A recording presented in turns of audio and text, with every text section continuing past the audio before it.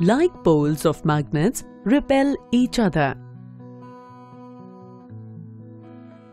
When north pole of one magnet is brought close to north pole of another magnet, then the two poles repel each other. Similarly, on bringing the south pole of one magnet close to south poles of another magnet, then the two poles again repel each other.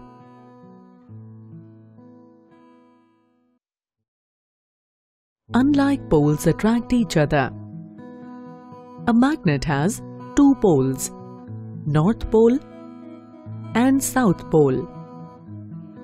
If we bring the north pole of one magnet close to south pole of another magnet, then the two poles attract each other.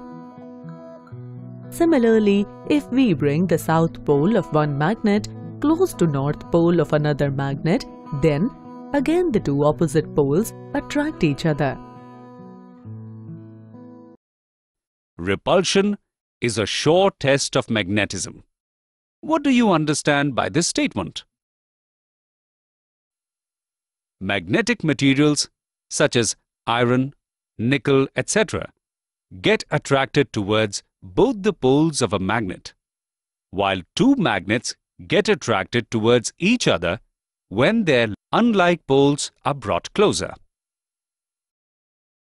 Repulsion is observed between two magnets only, and so it is a sure test of magnetism.